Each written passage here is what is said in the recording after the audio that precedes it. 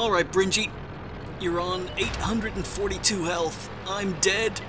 The score is 5-7. We're losing, but I believe in you. You can still do this. You can still do this, Bringy.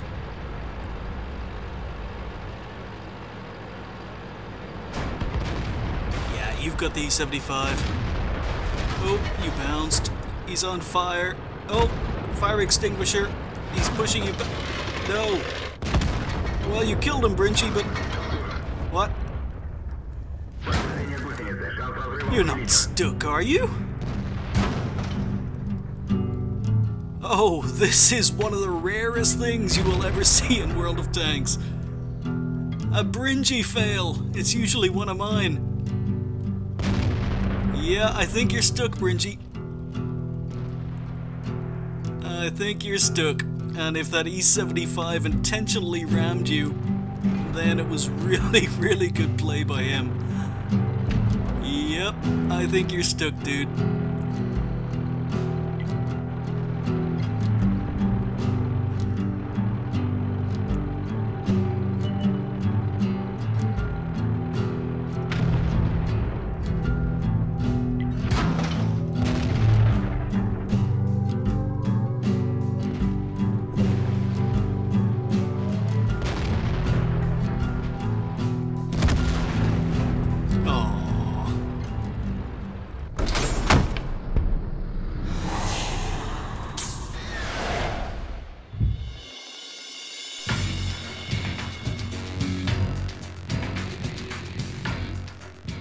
Hi guys, and welcome to the Ace Tanker for the T3 HMC. T3 because it's a trial tank, and HMC because it's a howitzer motor carriage.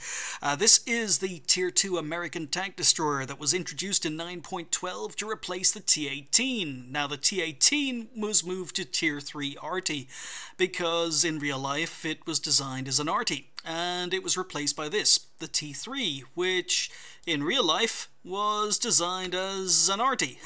So yeah, T18 moved because it wasn't historically accurate and was actually an SPG. So they replaced it with a tank that was an SPG. This is a prototype, only one was ever built. It was built in 1938 and it was built on the chassis of an M1 combat car. Now that's not the M1 light tank. The M1 light tank was a later variation of the M1 combat car, but this is the M1 combat car and it got not this gun. This gun is not historically accurate. It came with a 75mm howitzer, which was historically accurate, and it was the only gun the tank was ever tested with. So the fact we get a choice of 3 guns with the T3 is not historically accurate. It's supposed to come with the 75mm howitzer, which is actually on stat-wise quite good. It's got 175 damage, but incredibly high alpha damage for a howitzer, but especially at Tier 2. But yeah, I tried playing this tank with the howitzer, you know, in homage to the T18. When I first got this tank in my garage, I stuck the howitzer on it because that's what it was supposed to come with, and that's what I used to use on the T18 on those rare occasions I played that puppy-kicking monster.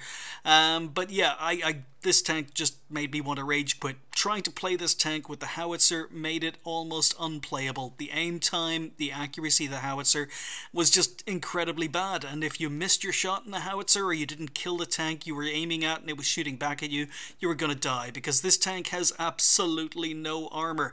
Absolutely no armor. And on top of that, as you can see from where the gun is mounted here, it's got a very, very large flat profile, and just like the M3 Lee, it's got an extra turret on top, and machine gun turret.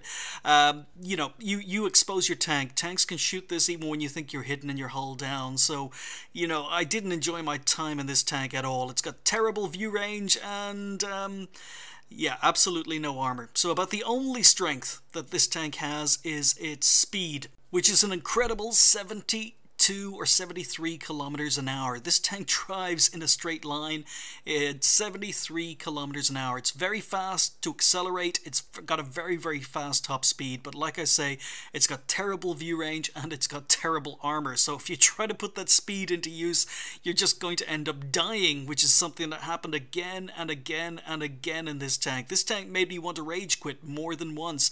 I ended up playing, you know, probably far more games than I'd care to admit in order to get get the ace in this tank, because just that speed forces you to play it aggressively, and this tank cannot be played aggressively. It doesn't have a lot of hit points. It's a tank destroyer, has no armor, and can easily be killed by anything with an autoloader, anything firing HE, and yeah, just can't trade damage with enemy tanks. Just can't do it. So didn't enjoy my time in this tank very much. But in real life, the tank was a prototype, and it was kind of a disaster for a couple of reasons. First of all, you can see that the gun is very exposed here, because the front doors around the gun are open, and it had to have the front doors on the front of the tank open in order to use the gun, because when these doors were shut to provide protection to the crew, unfortunately they closed on the gun, and the gun had absolutely no gun traverse. So in order to use the gun with the doors closed, you had to turn the tank in order to get your gun on target, which wasn't very practical. And in order to use the gun traverse, you had to open the doors, which left no protection for the crew, which again was not very practical. Also, it only had 2 crew members, as you're going to see. It had a driver and it had a commander, and the commander also happened to be the radio operator, the loader, and the gunner. So he had 4 jobs to do. So that was mainly the 2 reasons it was rejected. It never made it beyond prototype in 1938.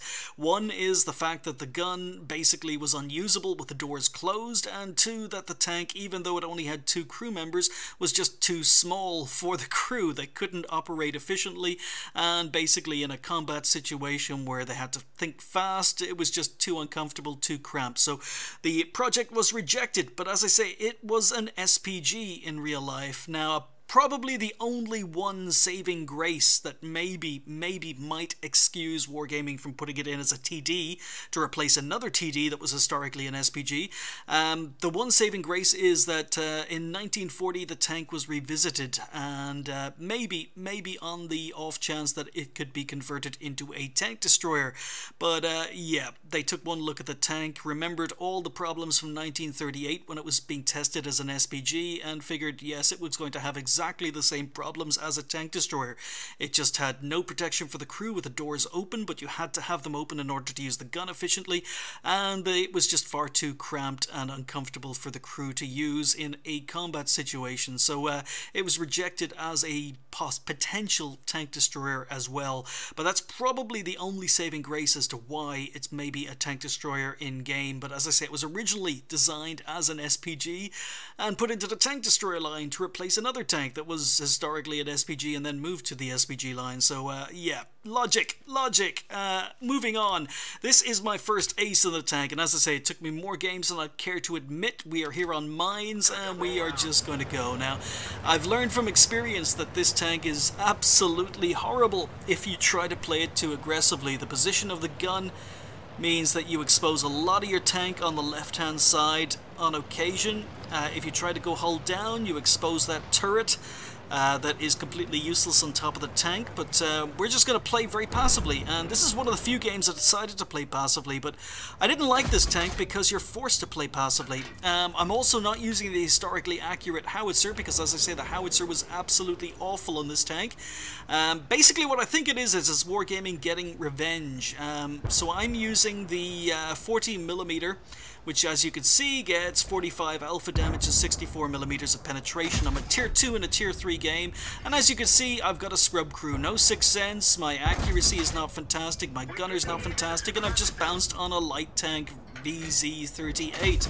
Yeah, you're going to see a lot of bounces on this tank, so even though on paper the penetration is quite good, I found even this gun bounces a lot, but this gun is a joy to use compared to the howitzer, which, if you miss in the howitzer, you're probably going to die, and you're going to miss a lot when you use the howitzer. But as you can see, I'm having trouble keeping my gun on target because even though the front doors on the tank are open, it's still got incredibly poor traverse. Really poor traverse. But anyway, we've done a little bit of damage. We're up to 135. We're playing incredibly passively. Miss another shot, and you can see me constantly adjusting the hull of this tank. There we go, another miss. Constantly adjusting the hull to try and get my gun on target. It's just not a fun tank to play, and even though I've got permanent camo on this tank, because it used to be the T18, yay, my first kill. I sold it straight after this game, because I just never ever want to play this tank again. Moving on, we've picked up 1 kill, we've done the whole 200 damage. Go for a blind shot, miss it, and now there's an AMX-38 running down. Now, as you can see, I've got an orange reticule. I'm missing, I'm bouncing. 64mm of penetration. I've had to switch to premium ammo in order to do any damage whatsoever. So 121mm of penetration with the premium ammo, and I hate firing premium ammo, and we're still missing shots. And we leave him on 5 hit points, do a little bit more damage, don't get the kill, but go for a blind shot and take out the Type 91. Switch back to regular ammo, there's a Stuart, and we've just picked up 2 kills in quick succession, so we're on 3 kills. We're still technically losing, the score is 7-8, and I've got no shots on a D2 or a Panzer II. But yeah, my problem in this tank is because we do over 72 kilometers an hour, I play it far too aggressively, and I like medium tanks. I like playing tanks aggressively. I don't like playing passively. We're bouncing, and we miss out on a kill. So more bounces with the regular ammunition. But 3 RT in this game. I'm looking at the teams list now, and I'm noticing 3 RT are left on the enemy team, along with a UE-57 and a couple of other tanks. And I'm wondering, maybe they're camping. Maybe the 1-2 lines is free. I'm getting bored. I've got 72 kilometers an hour top speed, and any moment now... Oh, never mind. Now we know where the UE-57 is. And we know where the Panzer II is, so that just leaves a Panzer IID. And even the Panzer IID being a terrible tank, a terrible gift tank. Oh, there's the FCM-36. So now I know where every single tank on the enemy team is. So the 3 RT have been left undefended, and I decide, okay, let's go. Let's go. I want to get some kills out of this game. I want to do a little bit more damage. But yeah, even the terrible tank that is the Panzer IID would be able to tear this tank apart. Absolutely wreck it. So even the worst tanks in the game have no problems dealing with a T3 HMC. But our team take out the Panzer II and the FCM-36. That means that 3 RT and a Panzer IID are left. We're advancing. We're doing 72 kilometers an hour. Well, we're doing 60 kilometers an hour, but it can get up to 72. Hey, we've hit 72 kilometers an hour. So terrible view range, pushing forward. I've got binocs and a camo net equipped because, as I say, this tank forces you to play it incredibly passively if you don't want to die horribly, like I did in many, many games. But this is just about using its speed to do some flanking and playing passively at the beginning, waiting for the map to open up, reading the mini-map, recognizing when tanks are almost dead, when there's a free run to the enemy base. And we've just spotted the Panzer IID and the Sexton, so getting my own spots, doing my own damage. And as you can see, the rate of fire is not too bad on this gun, which is not historically accurate for the tank, but am I going to get a kill? Can't see an outline, not much to shoot at. Oh, this Sexton too, he's not going to give me the kill, is he? No, he's not. So we'll go to work on the Panzer IID. And we miss, because that's what this gun does a lot. And we don't get the kill. So 1 tank left, it's another RT.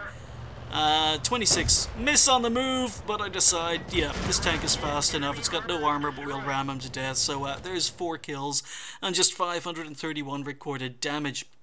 But thankfully that was enough to pick up the ace. No other medals, but I don't care. Sold this tank straight after the game. I hate this tank. As I say, I think it was a joke by Wargaming. I think it was a trick that Wargaming played on its player base. They didn't like so many players playing T-18s, which was incredibly overpowered, and they replaced the most overpowered Tier 2 tank destroyer with a tank that's completely underpowered, that is horrible to play. And a lot of people who had T-18s and had paid for camo and had paid for all this other equipment are suddenly stuck with this, which is just, as I say, the armor is terrible, the profile is terrible, the gun handling is terrible, the howitzer is terrible, it's just the view range is horrible, and the gun traverse is not good, and the penetration, even though on paper looks okay for the gun I was using, the 40mm, it bounces a hell of a lot. So yeah, I think Wargaming had a joke. on everyone who had a T18 in their garage. They replaced it with one of the worst tanks in the game, in my opinion. But happy to have gotten the ace and get out of the tank and sell it. So 725 XP was enough to get the ace, 574 damage done and 4 kills. 38 shots fired, we only managed to hit 19. Now, I don't know whether it was the fact I had a brand new scrub 75% crew in the tank, or whether it was just incredibly bad gun handling, or maybe just me aiming incredibly badly, but I found in almost every game I played in this tank, the gun just would not work. We spotted 2, which is amazing considering this tank has no bloody view range, but that's because we went up one flank and it was the RT and the Panzer II decamping and spawn we managed to spot. Otherwise, we didn't spot a single tank except at the very end of the game, because the view range, as I say, is terrible. We damaged 8, destroyed 4, did 301 assistance damage, and only earned 6,800 credits with a premium account because I had to fire a couple of premium rounds. And you have to fire a little bit of premium in this tank because when you come up against heavily armored tier 3s, you just can't damage them with the gun unless you can get side or rear shots. But yeah, I just didn't enjoy this tank very much. It was a prototype and it was rejected because it was awful.